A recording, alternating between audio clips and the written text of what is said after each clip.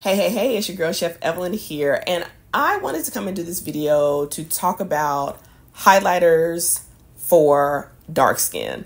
So if you've been watching my channel for any amount of time, over the years I've kind of talked about how I really never got into highlighters, how I haven't enjoyed highlighters, and I'm here to tell you that that has changed. Now, part of the reason why I was never a fan of highlighters is because, one, I live in Texas where it's currently already 100 degrees, and today is just the beginning of July. You know, we get into the upwards of like the 110s and 112s, and so you're already going to be glistening from just pure heat and humidity. Secondly, I also have very oily skin, and so typically I don't like to add any shine on top of that. So you got Texas heat and then oily skin. But then also over the years, I never really found highlighters that I felt did look like a streak of like shimmer or gold or silver or whatever on the cheek until maybe the past couple of years, right?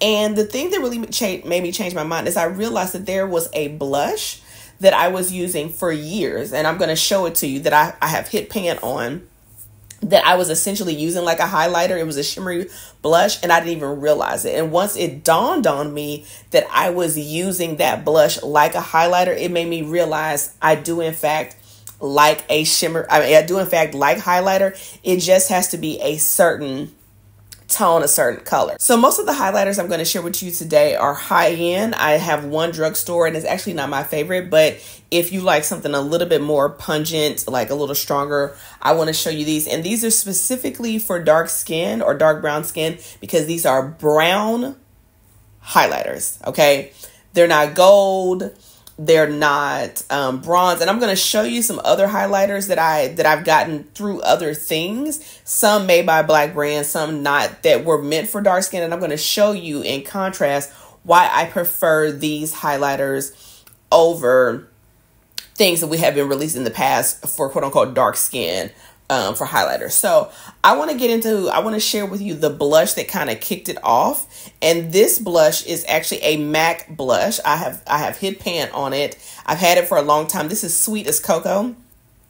And this is a shimmery brown blush. Let me see. Okay, old school YouTube vibes, right? I mean, I know it looks gross because I have overused it.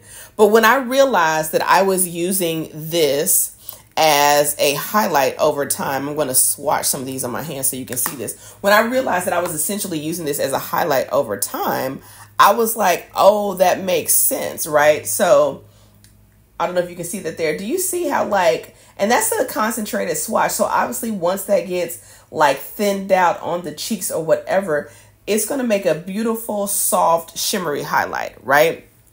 So that's Sweet as Cocoa, and I'm going to link all of these below, is like, I was like, oh, girl, you do like it. So once I realized that, I was like, okay, I guess I am into highlight because I've been using this for so long.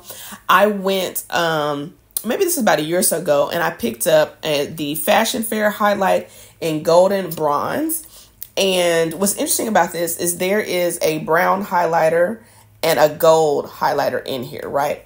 I'm never going to use the gold, okay? But this brown highlighter is gorgeous. I want you to see that, and I hope you can see that it's kind of shimmering. This one is brown, but it has a little bit of like a purpley tinge to it, which is kind of interesting in comparison to the Sweet as Cocoa. And do you see how these highlighters are so close to my skin tone, right? I feel like when we've seen other people swatch highlights, whether it's peachy or corally or champagne, like you can see it on their hand, but it's relatively close to their skin tone. And that's all I've ever wanted, right? Now, let me tell you the two highlighters that really like set it off for me. Haus Labs. Okay, now the first one that I picked up, I believe, was Chocolate Opal. First of all, look at this packaging. Okay, on the highlight, this is Chocolate Opal. Look at this. Okay, this is Chocolate Opal, and I'm gonna swatch both of these. And I have a neutral undertone to my skin, so I can kind of wear like a warmer highlight or something, maybe even a little cooler. And this is Bronzite. These are highlighters. Look at this. So if you hold them up side by side, you can see that this one is a little bit warmer, a little bit more coppier, a little bit more copper than this one, right? But I can wear them both, and depending upon what my makeup look is, then that's how I choose. So let me swatch Chocolate Opal. This is the warmer of the two. Let me swatch this one. This is kind of the one that was like, I now wear highlighter. Okay. So that's Chocolate Opal there. And then let me swatch Bronzite for you. So this is Bronzite.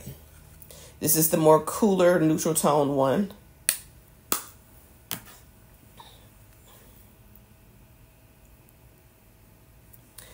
And now you can see that kind of stands out a little bit more. That's probably the most standout highlight I've shown you this far. So I go in with a light hand when I use that, right? But do you see like how it's kind of sitting on top of my skin and the other ones are kind of blending in? Yeah, but at least it's not like silver or like yellow gold. But we're going to get to that. Now, once I was feeling that, I said, oh, I saw this highlight from, I believe this is REM Beauty. And is this Ariana Grande's brand? I'm not sure. This is at Ulta. This highlighter is called Miss Pluto. Look at this color. As a highlighter, when I tell you this one is right up there with me with Chocolate Opal from Haus Labs. But let me swatch this one for you too. Oh, it's so nice. So I'm gonna swatch this. Look at how brown that is. So this is probably the closest to Chocolate Opal, and this is also probably the closest to Sweetest Cocoa, right? But look how subtle it is. But it is a highlight, okay? I love that for me, right? So you can see that kind of sheared out on the cheeks. I do have a highlight on today. It's very subtle. We're going to get to it. It is what is coming up next. This is probably the newest. This is the newest highlighter to my collection. And when I saw this brand announce these, I was like, it doesn't even matter. I'm buying it. I don't need to swatch it. I don't need to see it in store. I already know it's going to be amazing. I already know I like the formula of this particular product. I already know I like this brand, and I already know I'm feeling the color. And this is the Off the Grid Yummy Skin Blurring Balm Powder Lowlighters. The name is so long, from Danessa Myricks. Now, I did a video a while ago sharing blushes out of this line. I have all 6 of the blushes, and I still use them and I still enjoy them, particularly in the summertime, because they have that Upsolite technology that absorbs oil. So I was like, wait, a highlighter that's supposed to be meant to be like a low lighter, so it's not supposed to be like blingy, you can see it from outer space. That's not what I'm into. But then it also has the oil absorbing technology. Please say less. So let me open this up. This is the shade. Can you see this? Stunning. Let me swatch this for you. This is what I have on today. Just sheared out over on the cheeks. Wait till you see this color. When I tell you, I said, oh, please don't ever discontinue. I might have to get a backup just because do you see that? Do you see that?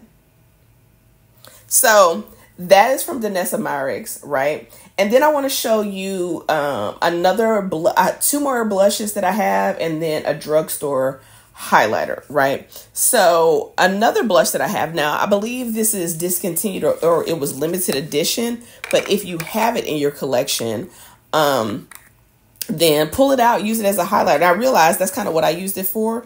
This is by Chanel. The little pouch here with the little emblem on there. And this was called Blush Lumiere, okay, in BRUN ROUSSI. I hope I'm pronouncing that correctly. And so let me open this for you. Take out the little brush that I'm never going to use. Take out this little covering. It comes with this little covering on top. This is the blush. If you are familiar with Pat McGrath's blush in Paradise Venus, which is my favorite blush of all time. Hands down favorite blush of all time. Okay. It's like a rosy terracotta brown blush that just eats on my skin tone. Okay. This is the shimmery version of that. Okay. If you can find this somewhere, because it was a limited edition. When I saw this color is going to eat on my skin every time. Huh? It's going to eat every time. So when I saw it, and I was like, ooh, it's Chanel. And I found out that it was a shimmery finish. Let me swatch this for you. It's very soft, which I like. Look at that. It's almost the same color, Sweetest Cocoa. Almost the same color as this. Are you catching a theme here? But do you see how purple the Fashion Fair is? But do you see how, like, these are highlighters for brown skin? So now, let me show you the drugstore highlight, which this one is a little too blingy for me. But every now and again, I wear it as eyeshadow. I don't even know if it is eyeshadow. I think it was supposed to be a bronzer, but it's a highlighter. So it's from e.l.f. And it just says that the shade is Luminous Bronze. This to me reminds me of Bronzite from Haus Labs, just way more in your face. So I'm going to swatch it for you. So if you want a more blingy highlight, you can see that. Let me put that down here on my wrist. That's it. So you see how bright that is, and do you see how it's sitting on top of the skin? Like, the tone is right, but there's so much metallic in it. It almost looks like white and ashy on top of the skin. Like, so I use it more so as a eyeshadow than I do as a highlight. It's just a little too bright on top of my skin tone. It's just sitting on top, where these are kind of like fading in. Like, this is just like, hello, you can see me from outer space.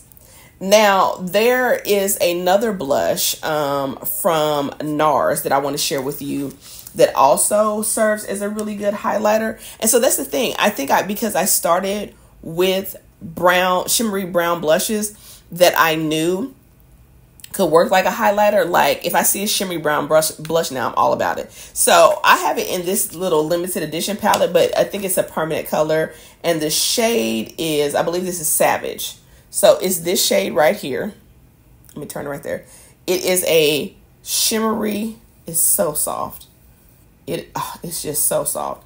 It's a shimmery brown, and let me see where I can go with this. I'm going to go like right across here. Do you see that? There we go. Okay, that's a better view. So right there on the side of the hand. It's also a little bit brighter than I typically like, but it is still an option, right? So I would say right now, the REM and the chocolate opal from Haus Labs are probably my favorite. This is what I want to contrast this with. So these are the brown highlighters for deep skin that I rock with. I want to show you 1, 2, 3, 4. I want to show you 4 highlighters that I did not purchase for the point of being highlighters, but they came in other palettes, and I was like, I'm probably never going to use this as a highlight because of the tone. So I want to first start with a black on brand. This is Uma Beauty, or Alma Beauty, however you pronounce it. And this is, I used to want this palette for years. This is volume 1 of the High Life palette. And it is a blush, bronzer, and highlight. So bronzer, which I can almost use as a bronzer, but it's whatever. A stunning blush. This blush is actually really, really pretty. And 2 highlighters. Now, you may look at this and say, Evelyn, this highlighter look like it's gonna be all right. This one obviously looks a little light. Let me just swatch the one that looks like it's going to be all right. And I want to show you how gold it is. It's gold. It's not yellow gold, but you see how it's sitting on top of my skin? Look at the difference. It almost looks silver. It's so stark. That's the deeper. That's this one. I can swatch the other one for you. There's not even really a point to swatching that one. That almost looks like ice on my skin. This is from a black-owned brand. So you can see why over the years I was like, oh, I guess I'm not a highlighter girly, because I was like, I don't like that look even sheared out on my skin, right? But then let's go further. So I had picked up this Tom Ford Skin Illuminating Power Duo in Flicker, right? And this is supposed to be bronzer and highlight. So what's interesting is I'm going to swatch both here. I'm going to swatch the bronzer and I'm going to swatch the highlight. The formula on this is so smooth. But look at this. The bronzer could basically be a highlight, but it's a little too deep. And then the highlight that's supposed to be for deep skin looks like this. That looks like yellow chalk on a chalkboard with shimmer in it. Look at the comparison. Okay. So when I was like, I'm not a highlighter girly, I was like, I don't want this like streak of something. Even if you try to blend it out, I don't want that on top of my skin. Now, should I have expected more from Tom Ford? No. Okay. Now, let me tell you who got me not just once, but who got me twice. And I said, you know what? Y'all will never get me again. Unless you come out with a deep brown highlighter in your palette, you're not going to get me again, because I tried and I was hopeful and I spent my coins on these two palettes. Very expensive palettes. Beautiful formula. Beautiful formula. Zero shade inclusion. Hourglass. It started with this one. When this came out, I looked at this and I said, I think I can do something with this. Now, to be fair, this finishing powder in the middle, oh, I can rock with that. It's almost the same color as my Kosas Cloud set that I set my face with. Well, actually, I guess it's not. It's a little bit lighter. It's beautiful, though. I can do a quick, particularly in the wintertime, I can do a cute little finish with it or whatever. This is supposed to be the highlighter. Now, the promo pictures when this launched, this whole palette was significantly, let me do that. There we go. This whole palette was significantly deeper, right? I can't even fool with this. I don't even know what this is. This right here, I'm going to swatch it for you because it looks deep and goldy and bronze. I'm going to swatch it for you. The formula is impeccable. You can already tell. I'm going to put it right next to that Tom Ford.